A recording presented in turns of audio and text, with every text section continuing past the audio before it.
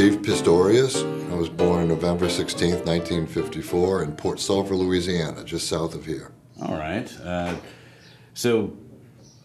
Port Sulphur, tell me about, like, how long did you stay there? Not long. As a child? I was born there because my New Orleans-born father was in the Army, and tied up with that, my mother came down here. My grandfather worked for the Freeport Sulphur Company and was in Port Sulphur. So I went there to be, my mother went there to be born, to have me. Right. So your family was up here, and she went down there, like the... Well, my father was in Virginia, actually, in the Army. Oh, so she went to kind of be with her family down there. To give birth to me. Right, right. And how long, so when did you come back here to New Orleans? We moved to this area when I was about 6. Okay. So what was the history of your family in New Orleans before you were born, both sides? My father's side of the family is from New Orleans. In his third or fourth generation, he is. So his great-grandfather came here from Germany, I believe. Mm-hmm. Had a meat market on Britannia Street. And interesting story about the meat market is during the Depression, my father told me that he gave away meat to all the people who lost everything, mm-hmm. and wouldn't serve the rich people first. I thought that was a neat thing that he did. So, did you know your grandfather? Nope. Never. Sure didn't. Did he pass away before you were kind of... I didn't even know my father's father, so... Oh, okay. He passed away before I was born. Yeah, so what brought the family back here to New Orleans? Like, just said, why not just settle in Port Sulphur? Well, my grandfather just lived there temporarily when he was working for Freeport Sulphur Company. My father was already from here, so we just moved here. So when you moved back here, where did you guys settle? I grew up in Kenner. Okay, okay. These are things I usually don't tell people. On a need-to-know basis. It wasn't my fault. End of interview. He grew up in Kenner, canceled. So your family moved up, you're out in Kenner, and what are your parents doing at that point? Like when you're like 1960, I guess, you're back here. Mid-60s. And? My father worked, my mother didn't work for a while, and then she worked for a doctor. What sort of work did your father do? He sold heavy equipment. Okay. And so with a family background like that, when did you kind of first start... When did you first come to music? Was it a part of their family life at all? I started playing piano when I was a little kid. My great aunt had a piano, and they were in Independence, Louisiana. Mm-hmm. And I had a lot of my father's side of the family from there.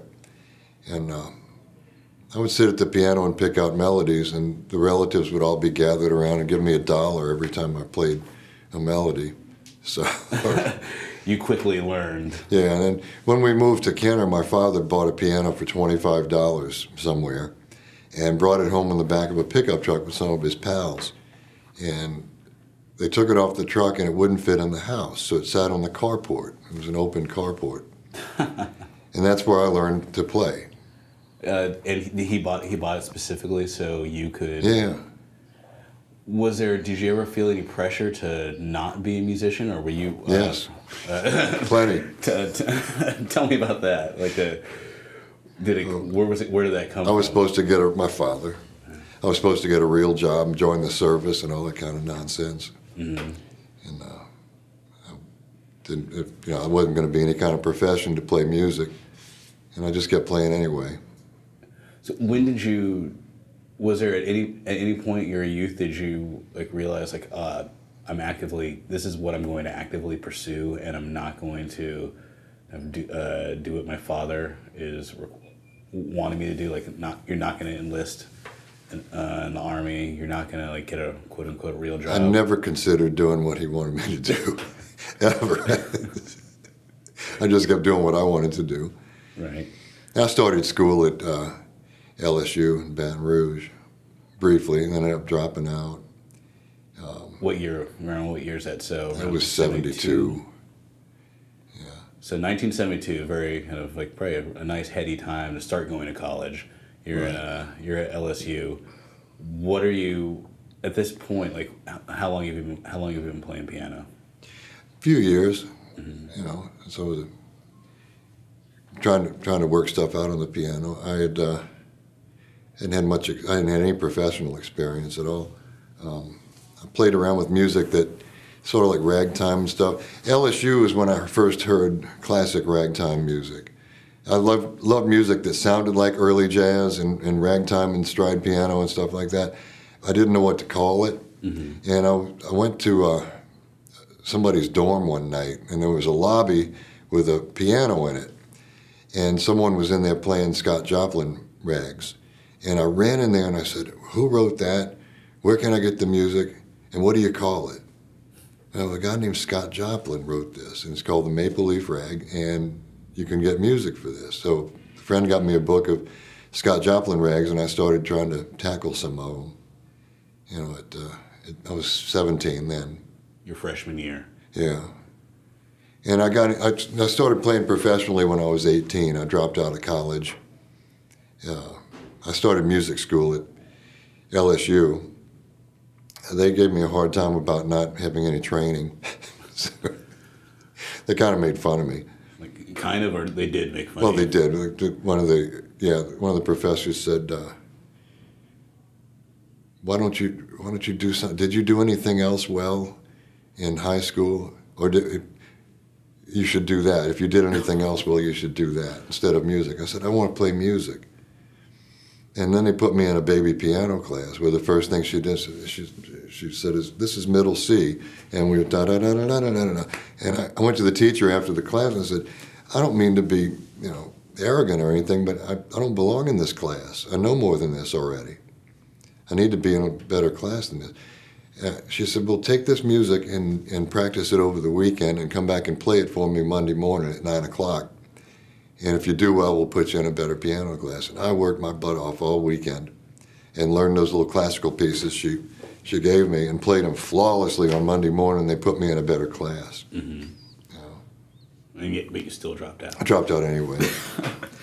What did you? I had some other issues brewing involving alcohol and things. So It's college. so, What had you been playing? You said you were like a little bit aware of of the sound of ragtime, but you didn't know what to call it. What had you been playing, and what had you been listening to before you got to college? Had you been coming into New Orleans at all to hear anybody play, or? a couple of times. Been to Preservation Hall. I remember hearing bands there. And in fact, when I was 17, I got in a really bad car accident while I was at LSU before I dropped out. And I had a cast from here to here on my right arm. And I remember coming into Preservation Hall with some people my age. And I was 17, actually. And Big Jim Robinson was on trombone that night. And who else? Was it Billy and Dee Dee Pierce were playing? I'm trying to remember who was playing. They all signed my cast. And I wish I had that cast. They all signed it. And I don't know what happened to it. But I'd intended to save it. Right.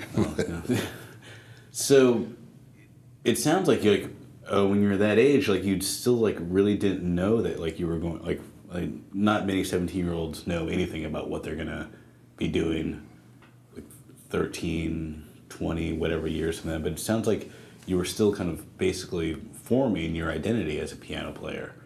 I didn't know I wanted to do that for a living. Right. I really didn't. I thought I wanted to be a veterinarian. Oh. At one point. But after I dropped out of LSU, I took a job as a professional house washer. I had to do something. What does a professional house washer do? You use pressure washers. It was terrible. Where were you doing that? In New Orleans. Okay. It was terrible. That's where I learned how to smoke cigarettes, which I've since given up. Big time. Got through college without that. And I saw an ad in the paper one day for a barrel house piano player, in the Times-Picayune, and I decided to answer the ad. I thought it was something I might be able to do, so I showed up, and I was the only person that showed up at the audition, and I got the job. And it was at a pizza parlor in Metairie with a banjo player named Neil Unterseer, who's played here for years, Preservation Hall. He's still living, and we still play together. Okay. When I was 18, and I got that job, and It was 5 nights a week, and I made $150 a week for playing 5 nights. I had more money than I knew what to do with. I was like, got my first apartment on off of Bank Street on South Cortez in Mid-City. Split it with one of my best friends. And the total cost was $125 a month. We paid $62.50 a piece for this giant half a double shotgun. So, did you, when you got this job, did you know what you were doing? Or were you flying like? No, Neil Intisare, I credit him with being my mentor because he really taught me how to play with music with another person. You got to have some basic raw materials to play this music, you know. Right. But you have to have somebody help you develop them, and guide you and tell you, don't do that, do this, try this, don't try that, you know. And he was so patient with me. So, I think he only yelled at me one time. What did he yell at you for? Not going to the bridge at the right time, or speeding up or something. It was something stupid, or not playing the right chords, you know, that he told me a million times. But he patiently taught me good chords to play. I was very fortunate that I listened to the older guys too. He wasn't the only mentor I had. He was the first in this music, and taught me good melodies and good chords, and how to play with other people. So describe to me like a kind of an average night at this pizza parlor with you, like you're playing barrel house piano, banjo player with you. Describe to me like, what is your repertoire? Are you guys basically kind of, this is like right post the Sting. So yeah, we got a request for that all the time. Like you're playing the entertainer like almost probably every night. All the time. But so what else? What sort of repertoire are you developing there? Like Neil and I played all kind of stuff. We worked up a bunch of ragtime numbers, old pop tunes, a lot of the repertoire that the early jazz bands played. We played with piano and banjo, and I even started a little ragtime club briefly, Scott Joplin Ragtime Club, and had a few meetings out there, and had one of the early ragtime composers that was living from New Orleans, Erwin LeClaire, actually showed up one night, and he had some dementia going on, but he could still play. And he and his wife showed up, and he was so proud to be recognized a little bit. He wrote some tunes that a lot of jazz bands have recorded over the decades, like Triangle Jazz Blues. He wrote a popular tune called Cookie. He used to have a radio show in New Orleans, so that was the highlight of that little ragtime club at Shakey's Pizza Parlor. So so you just like-minded individuals. How did you get the word out for people to come hang out? I just spread the word. I just told some friends, and they told other friends. Never many people showed up, just a few. All right. But it was fun for a little while. But otherwise, we had to do sing-alongs and things like that, and there was evil high school-age kids that would come in there, and they figured out how to turn the jukebox on from behind. They'd turn the jukebox on while we were playing. So we have to go unplug it. Hide the cord. Right. Oh. Yeah. Critics. It was a great first job, you know. So, and what you're describing to me now is basically you're finding your place. Maybe without even realizing, you're finding your calling. And you're finding your community out there at Shakey's in Metairie, where I hope they had the Mojo potatoes back then. I don't know if they... I don't remember. We ate a lot of pizza, though. A lot of so-so pizza. I drank a lot of pitchers of beer. Did you get the beer for free? Yes. Okay, fantastic. That's pretty big pitchers of, yeah. As an 18-year-old, 19-year-old, it's pretty much all you need. Pizza and beer and a job. Well, I was happy. I had my first apartment. I had a nice car. Your girlfriend or anything? No, not that, but I did have all the other stuff. Okay. So you're kind of developing then, like you're just almost by accident, it seems like you're finding your place in the New Orleans jazz community. How did you start finding the others, as they say? People are hearing you have this composer come out there who heard about your ragtime club. You have a composer come out there. Right. So you are learning about the larger world of New Orleans jazz. And when did you start kind of going out and playing other spots? We left Shakey's and went down to the Bourbon Street and played the Gateway Lounge at Iberville and Bourbon. As a duo, you're right. We got a drummer. Okay. and we started playing that place. First we played the Holiday Inn, which is now something else on Royal. Okay. We played there for a while, and then we went to the Gateway Lounge on Bourbon and played there. That's when they had a lot of jazz on Bourbon Street. Right. You know, and it was all New Orleans style jazz. It wasn't all great, but it was all, at least they had live music and jazz. Like some of the places had like 3 shifts a day. Right. Of music. You know, it wasn't anything like it is now. So, like, what's the name of the band at this point? Do you guys have a name for your combo? We decided to call it the Raspberry Ragtimers. All right. And how long did the Raspberry Ragtimers last? Till 74, close to 75, almost 1975. Then I decided I was going to go join another band in St. Louis. It was another trio that played ragtime. I decided to do some traveling for a few years at that point. Okay, so where'd you go? You started in St. Louis? I played on a riverboat in St. Louis for a while, a supper club on the river with a trio. And I'd heard that trio in New Orleans with their other piano player earlier in the 70s. And they played at the Marriott Hotel. And their piano player was playing piano on his day off. There was a famous fire at a gay bar called the Upstairs, I think it was called the Upstairs Lounge. Oh, that's an incredible... Yeah, it was horrible. Incredibly sad. He was playing piano in there when the fire happened and died. And so they asked me to play piano after that with that band. Oh. So, and I'd loved that band when I heard them. So it was like a dream come true. So I went up to St. Louis and played on that boat for a while with that band. Left them, came back home, and started working around New Orleans more. Now, do you feel like, looking back, was that a good move for you, like to actually get out of New Orleans for a little bit and to... It happened like it happened. I mean, I think everything happens for a reason in a person's life. When you look back on it, you don't know why it's happening at the time, but it all led to good places. So I think that's where fate was just leading me. So I went to St. Louis for a while, came back home, then I moved to Florida and played with the band down in Fort Myers for a while, in Tampa. Then ended up back in New Orleans like in 1979 and got an apartment in the French Quarter. And but when the first band had moved to the Quarter to play on Bourbon Street, that's when I started really getting to know the New Orleans people better. So who were you listening to here in the Quarter? Who were some of the musicians that you followed, if you can remember? Like, were there any bands or any particular people that you were just like fascinated with? Or? Yeah, Armand Hugg was a great piano player and a very nice man. He was one of the great New Orleans piano players. Wrote a lot of great tunes too. And where did you see him play? Some hotel he was playing in. I can't remember where it was. And then I played some convention party, and he was on the bill, and I was listening to him play. And you know, somebody got me on the bill to play a couple of numbers, and he was very supportive and very nice to me. You know, and I'm trying to remember who else I met during that time. I really didn't get into the thick of things in New Orleans until I finished traveling, like 1979. Had you been coming to the hall at all during? Sometimes, yeah. But was it like a destination for you, or just kind of like, oh, let me go see what's going on? I'll just come down and listen. Okay.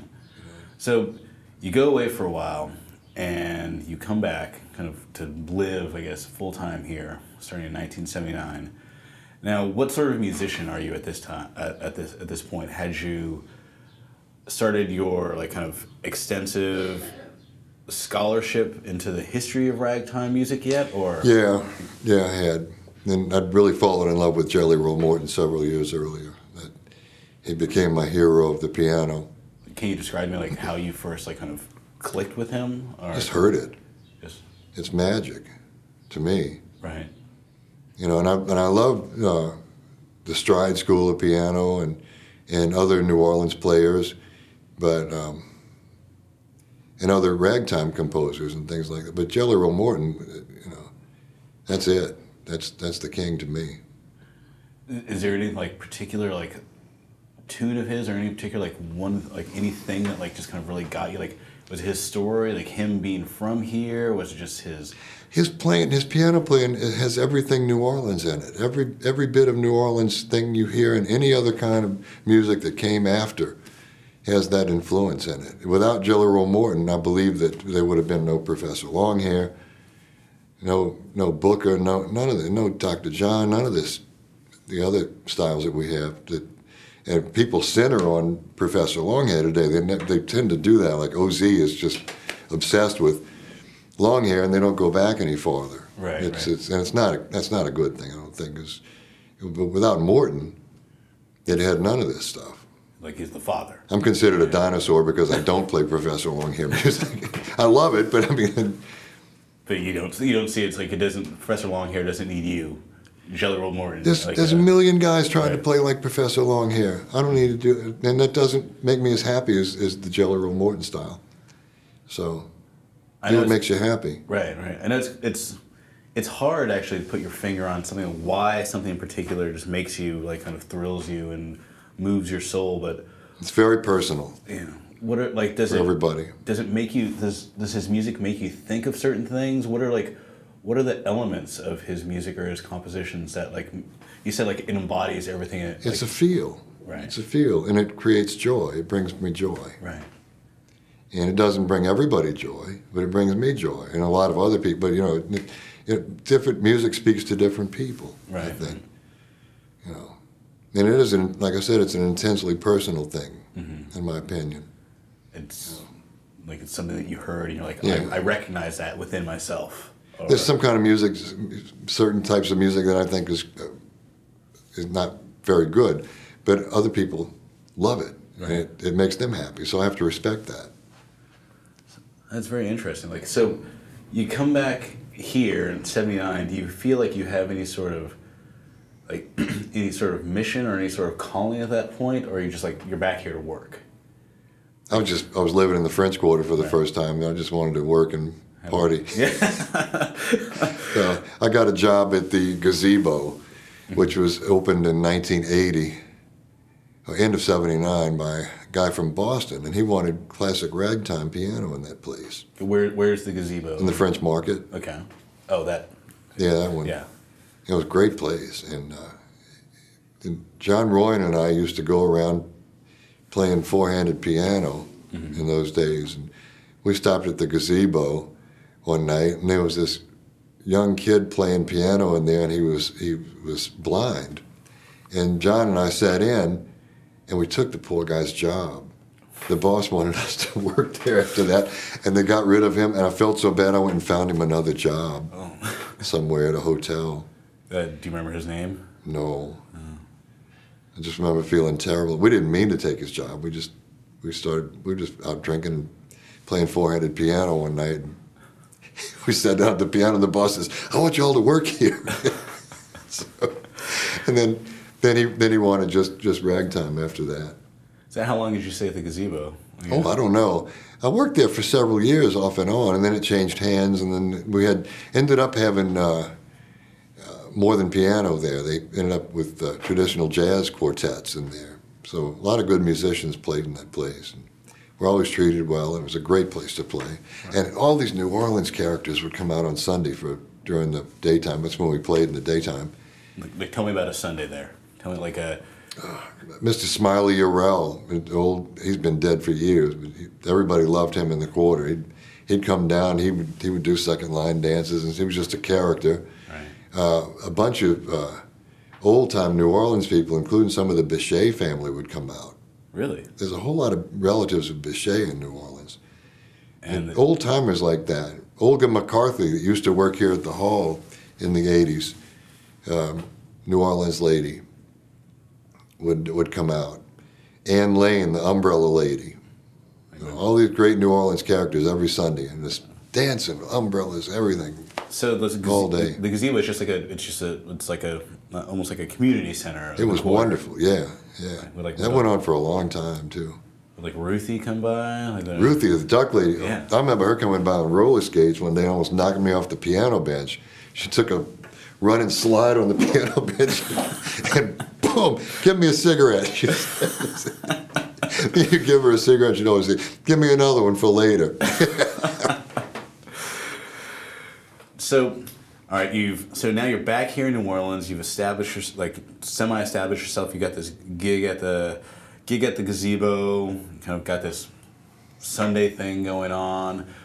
Were you starting to play with other folks around the quarter at that time? Were you starting to kind of become part of more like the fabric of the jazz scene in the quarter and around? Yeah, I was. And sometime late in 1980 or so, I started playing at Preservation Hall.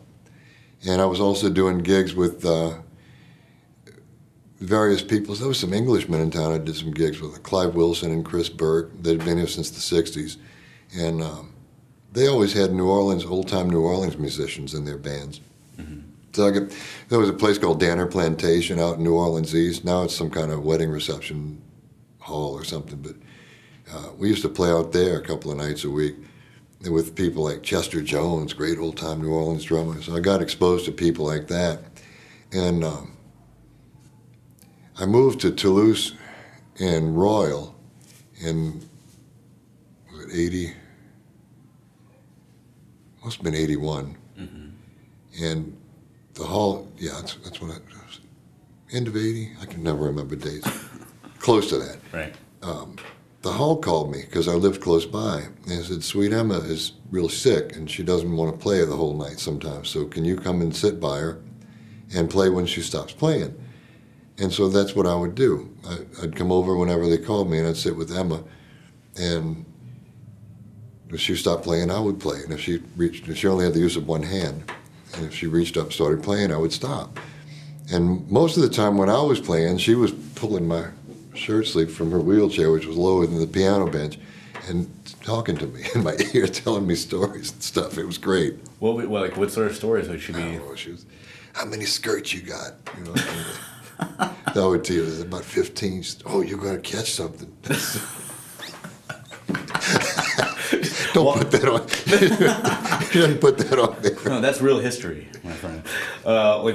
She had a great sense of humor. Once she got used to you, she got a great sense of humor. But while you're playing a song, you're playing Oh yeah, I'd feel a tug and she'd pull me down and start saying stuff.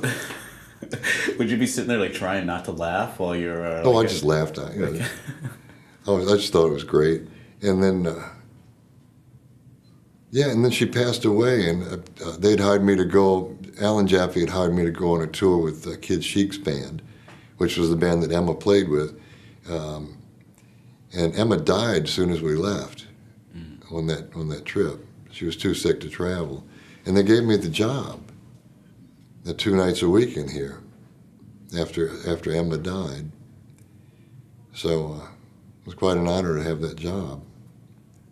And you've been playing here at the hall, basically. I didn't continue that as long as I should have. I was young and stupid. I took another job and lost my chance to travel extensively with the hall. So what happened? What job was it that took you? It was another 6-night-a-week job at the Sheraton Hotel, and I was kind of pressured into either doing all 6 nights or not having the job at all. I think a lot of people who, especially freelance work, are familiar with that sort of that choice. Do I want to eat regularly, or do I want to go for the same? Maybe pays a little bit less, but it's long. It's a hard choice. It is, and I don't think that was the right choice. But as I said earlier, I think things work out like they're supposed to. So, how long did you play with Kid Chic's band then? Oh, off and on for a good while. And I went to Singapore with that band. In what year? Do you remember? 1981. Wow. So you really kind of lucked into. That was great. Father Al Lewis was on banjo, Alonzo Stewart on drums. Preston Jackson played with Louis Armstrong's All-Stars. He was on trombone. Mm-hmm. I was very fortunate to come along in time to meet and play with some of those guys. The drummers, oh my God, the drummers, Louis Barbaran, Sahi Frazier. I played gigs with those guys, and I'm the envy of young musicians who love this music for that. When I talk about playing with them, "You got to play with them?" I said, yeah. Yeah. And it was an experience I'll never forget, because they had a feel. Talk about the New Orleans feel. Sahi Frazier and Louis Barbaran, that was it.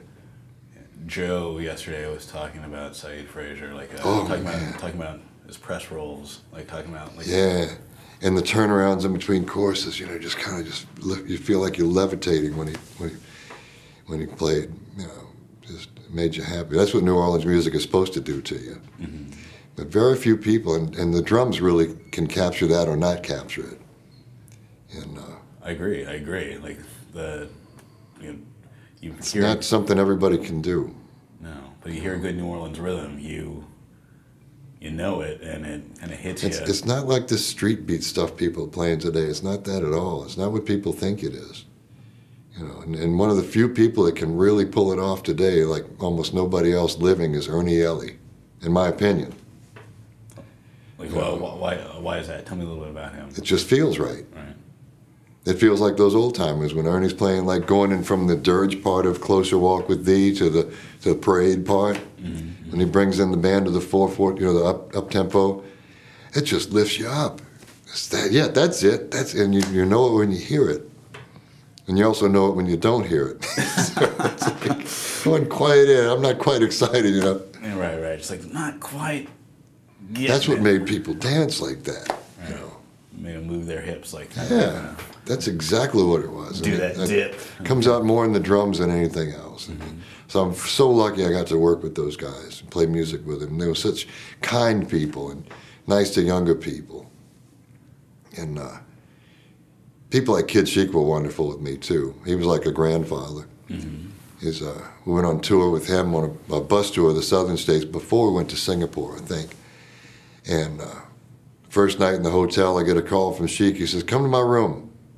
Come to the room. He's got a piece of paper and he's got all the tunes written down that we're going to play at the concert the next night and the keys. He said, I just wanted you to see these in advance in case there's anything you don't know. Make sure you're comfortable with everything. And I thought that was just great. Mm-hmm. You know? I was expecting to say, and then the next night we played totally different tunes. No, he wouldn't do that. No, they were great. And people like Willie Humphrey was, you know, and they would give you some advice sometimes, you know, the younger guys. They're always very kind. And Willie Humphrey turned around and I mean, one night he was closest to the piano in there, and he said, son, hit the chord real nice for me, real strong on the first beat, so I know where I am. You talk about a piece of valuable information, playing jazz band piano for a young person, and I've gotten more compliments on that my whole career than on any other thing that I do. You know, providing the right rhythm behind horn players, behind soloists.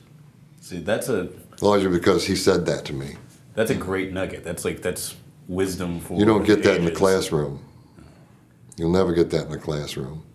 So I try to share these things with other people, all these nice principles that I've learned that you can't get in any classroom. Mm-hmm. You know, and I teach a jazz camp every year, the one that Banu Gibson does, and I've taught other jazz camps, and they never get what they think they're going to get. They get these principles, you know. And, oh, really?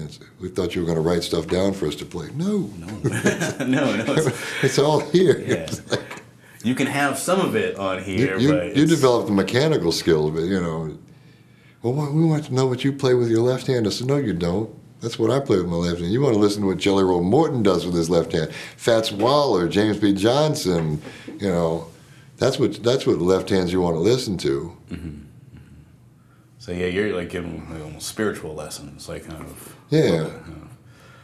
So, let's take a little bit back to Jelly Roll Morton now. So, when in your life you're noticing that like people seem to have been not so much forgetting Jelly Roll Morton, but just like kind of just not giving him his due, because you have a reputation now for being kind of basically like a Jelly Roll Morton apostle. Sort of. You know, like you, it's something that's near and dear to your heart. So when did you start kind of like really making it part of your identity? Or is there any like kind of particular moment where you realize I've got to start like just spreading the good word about him whenever I can? Well, I like to talk about it, right. But mostly I like to have that feel in my playing. And that's the nicest compliment I get to this day is I hear Jelly Roll Morton in your playing, because you can't imitate something like that. Right. Well, do you think you could play a little bit of Jelly Roll Morton for us and like kind of, I mean, we could talk about it all day, but it's about hearing it. And Yeah. can we? You ready? Yeah. I'll try to, not warmed up, I'll try to play the Froggy More Rags, one of my favorites of his. One of the reasons I like it so much is the way it's constructed, but the trio section, the last section, is one of the most beautiful sections of music ever written in jazz, I think, in early jazz. So beautiful that he made a separate song out of the trio section later on and called it Sweetheart of Mine. So, we'll give it a shot here.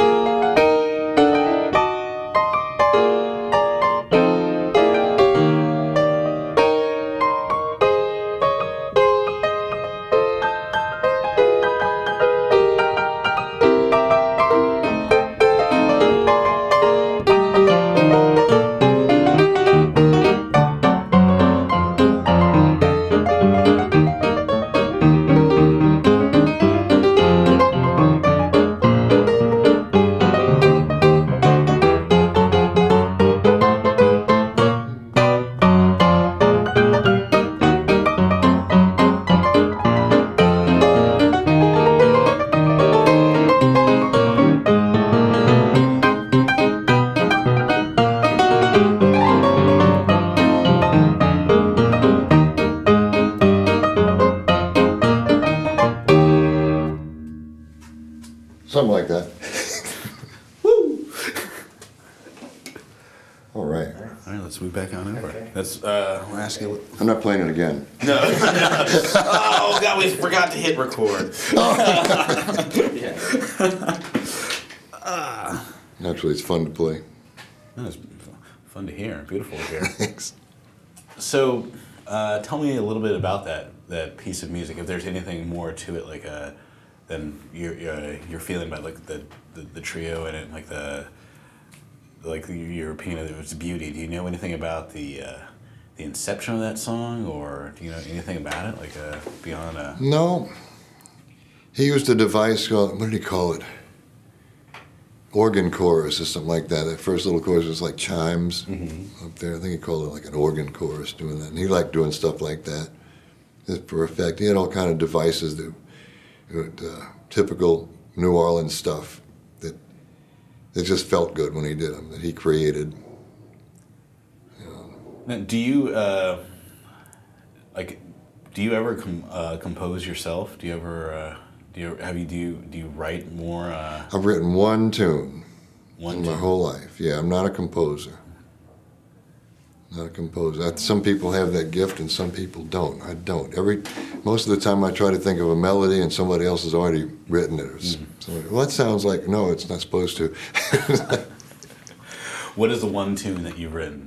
I wrote a tune for my late partner, and it's called One for Kevin, and I put it on a CD of solos and duets that I did in 2005, finished it up after Katrina. So, and it's a little Latin-flavored thing, but hopefully a little New Orleans feel to it. It's like there's almost sounds like it might have like had some Gottschalk in it or something. Yeah, it's pretty, and I got Evan Christopher played clarinet with me on it, and it's a very pretty song, and it's original. Right. Other than that, I haven't been able to come up with a single original. No, there's so much out there already. But you're not torturing yourself about it, or no, I'm going, not the least bit. In fact, there's a lot of people who try to write music in this vein, early jazz stuff, and sometimes they come up with a good one. Most of the time, it's a watered-down version of something else. It's like pastiche. Yeah, and not like I mean, it doesn't have the meat, the substance. And some of these early compositions. I mean, the material that the Louis Armstrong Hot Fives and Hot Sevens recorded stuff, it has meat on it. It has substance. And it's really hard to write music that compares to that. Any of those compositions. And the early ragtime masters, it's really hard. I know there's some people that write ragtime today too, and some of it's very nice and original, but very few can pull it off. It's like it's a music that was kind of derived from like a time. It was it's all everything like the what informs the composition or like what's going on in the world at that time, like the early part of the 20th century. So after you left Kid Chic's band, or after you stopped playing with him as regularly, what were you? What sort of gigs were you taking around the quarter? What else were you? What else were you? There was a lot of stuff going on in the early '80s. Right. A lot of gigs. So I played at the Sheraton Hotel for a while, and then that was a 6-night-a-week gig. Yeah. I joined Banu Gibson's band. I was her first piano player. So she keeps coming up in conversation like a... Yeah, I was her first guy she hired when she started her band. Yeah. I work with her son-in-law. Do you really? Yeah, at the store. Oh, wow. Yeah, I see her granddaughter all the time. Okay. Yeah. Great. Wow. So you're working, like, and she seemed like Joe Lassie was talking about playing with her and about how much he enjoyed, like, how he gives her a lot of credit for just employing a lot of people and just really kind of... Oh, yeah. I think I played when Joe was in the band some. Because I left her band after a couple of years, and then David Boatinghouse came to town and he joined her band. And I think Joe was mainly playing with the band after I left it. Okay. But we played at Bayard's Jazz Alley, which is now a karaoke joint. That was the best jazz club. When they had a lot of jazz clubs on Bourbon Street, good ones, that was the best. Best. Why was that the best? It was just had the best bands, and it was the cleanest run place. It had the best piano. It was run by a musician, and it lasted quite a while. But Banu's band played in there several nights a week. Do you remember what block that was on? St. Peter and Bourbon. Okay, so right. Famous corner. Wow. It was on where the karaoke joint is now. Okay. Yeah.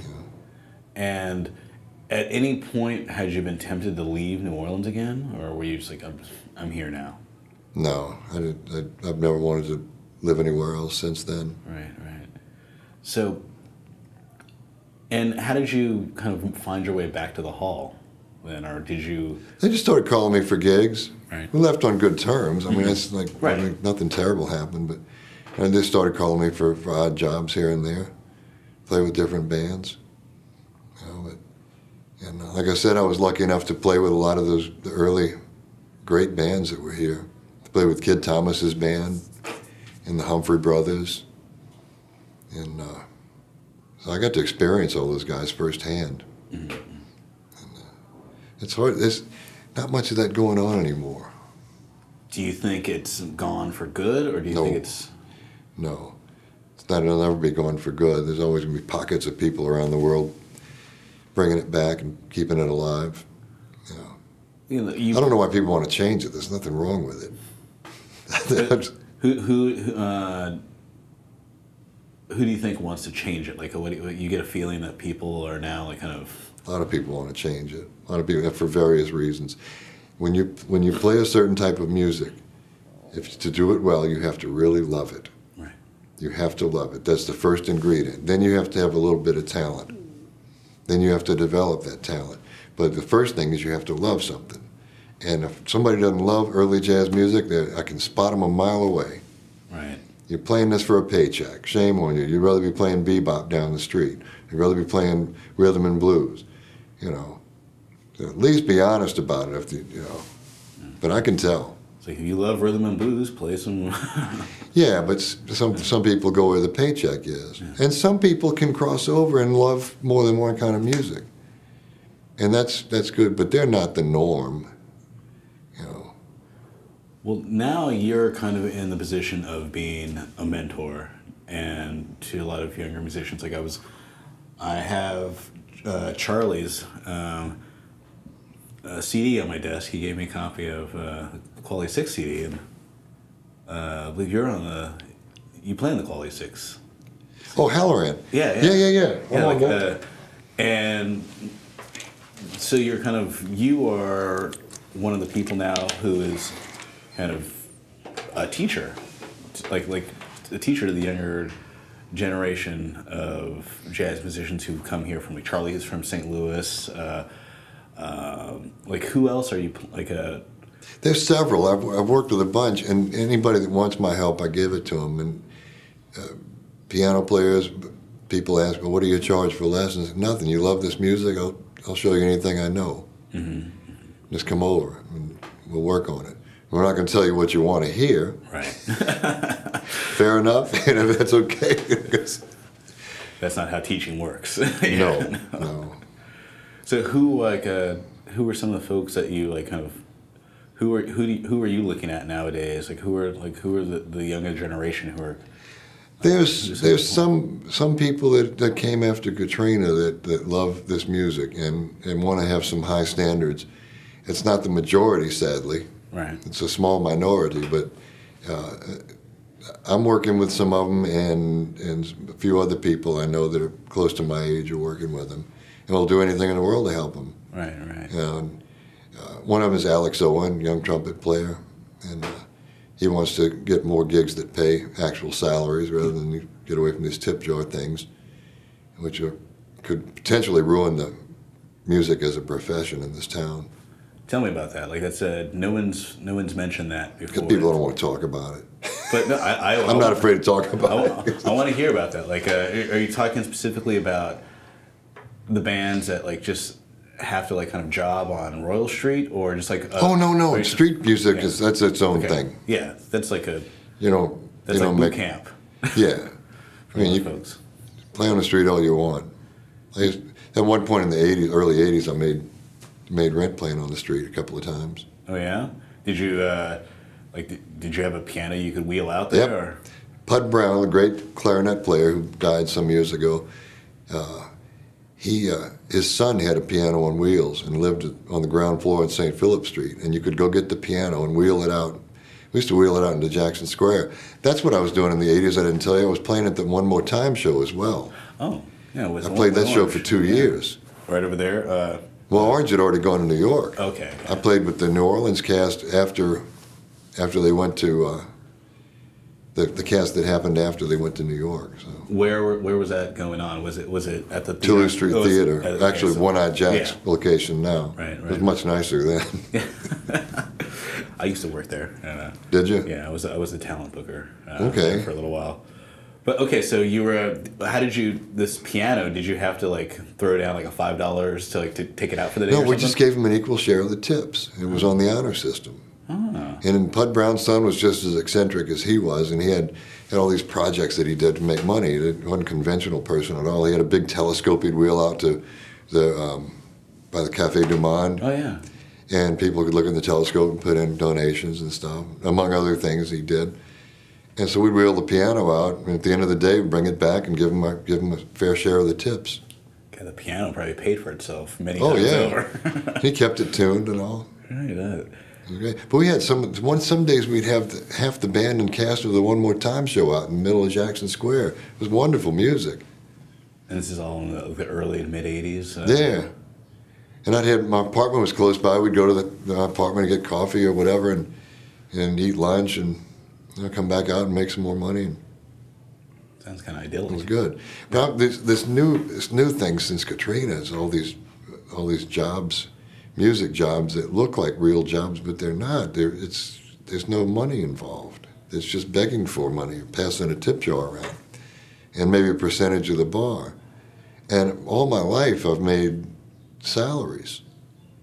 I walk in, I know what I'm going to make. Right. And so is everybody else in New Orleans. That's how we do it. But yeah, in this kind of It's a new profession. new 21st century economy, it's Yeah, but they didn't ask anybody. They just showed up and started doing this. We have a deadly 1-2 punch to the professional music scene, too, in New Orleans. We have, one thing is the right to work law, which makes it impossible to enforce any standards. Yeah. Impossible. like you complain, goodbye, you're fired. Or Yeah.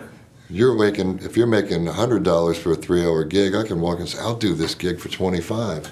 Okay, and there's nothing you can do. Yeah. And the other thing is our union has no backbone. It's funny, like you don't even really hear about the union anymore. Oh no, I don't even know why I still belong. Even the pension is weak. But with those two things prevent us from having any real standards in the music business. It's a I don't know. This place pays well and always has. Places like the Palm Court, Windsor Court, Natchez Steamboat where I work, good salaries. Yeah, they give you money for Yeah. for having skills. And that's the way we always did it. We went to work and we knew what we were going to get, and the tips were a bonus. If you didn't make any tips, well, I got my salary. And never did we ever hold the tip jar on anybody's face. I can't imagine doing that to a customer. Yeah, Somebody that came in to hear my band, honored me by coming in to hear my band, I'm going to go stick a tip jar in their face. Give us money. I can't, no.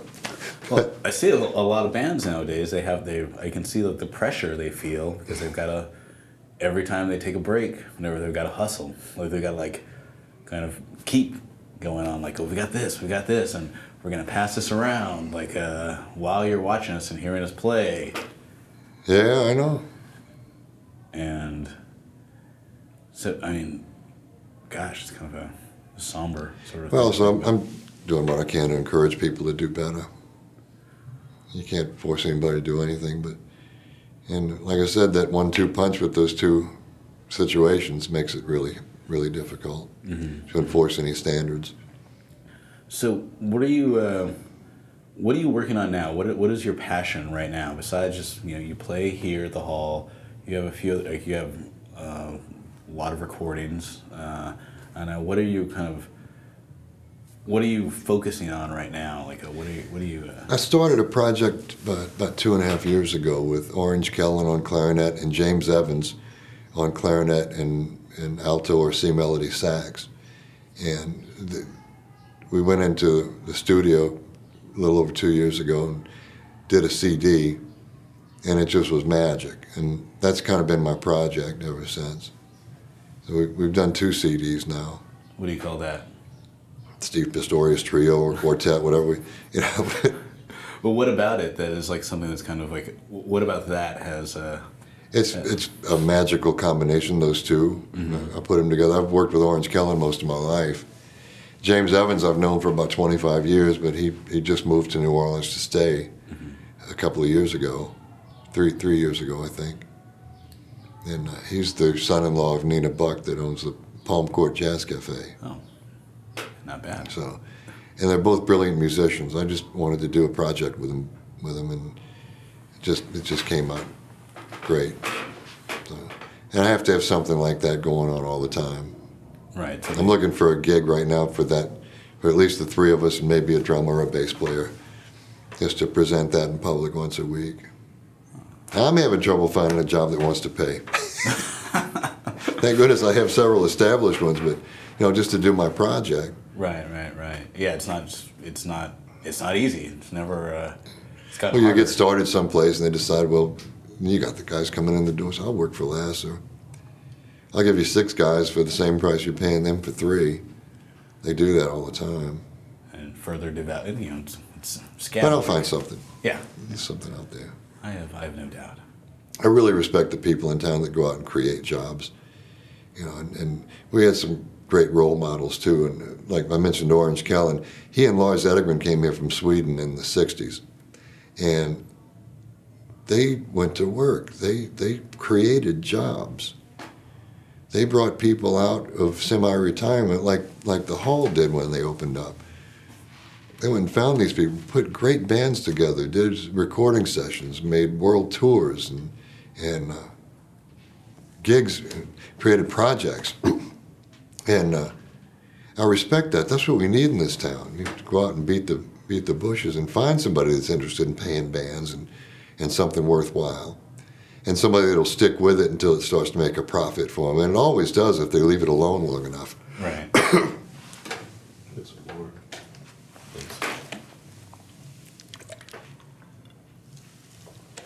Yeah, I interviewed Orange on Monday, and he has that really kind of like that quiet, humble intensity that like he's like kind of treating offhand like, oh yes, I came here in 1966 with just a bag and stuff, and ended up staying here for the rest of my life. 50 years this Yeah. year. Yeah. Yeah, it's a pretty amazing. So, what would you like to see? Like, and it's a oral history, but like let's talk a little bit about like 2016 and beyond. Like, what do you see now as like the kind of the future of New Orleans jazz and kind of traditional jazz here? Is there anything like? Do you see this new movement of a lot of kids and younger folks moving here after Katrina as like a real positive boon to like the scene here, or is there anything else that you wish would be going on right now? Like I want to see more people play this music well, you know, professionally, and make a salary for doing it and playing it well. Mm-hmm. I want to see more respect for it. I want to see less lip service. New Orleans is famous for lip service. What do you mean by that? Talking about something Right. and not doing it. For a good example, Satchmo Fest. You know, every year for the last few years, I put in an excellent band actually playing Louis Armstrong music that everybody else isn't playing with world-class musicians. And it's not for the money, it's because I love the music. And because a lot of the other stuff they put out there has nothing to do with Louis Armstrong. Right. And a lot of it's just terrible. So what's the point? I want to see more respect for our music here, and more knowledge, and more, you know, and less lip service. Right. Talking about it. You can bring in all the scholars from all over the world to give lectures and show movies and things like that, of historical things. But if you don't have people that can play the music, what good is it? It doesn't mean You might as well stay home and listen to records. It's like, that's just me, you know. And I've gotten into more arguments with people. I say, okay, you're in business. I understand that. I'm about the music, so excuse me. I'm more interested in the music than I am about business. But my experience with early jazz music is when it's played well, with a lot of love, and with great musicians, and you're left alone in a place for any length of time, the public loves it.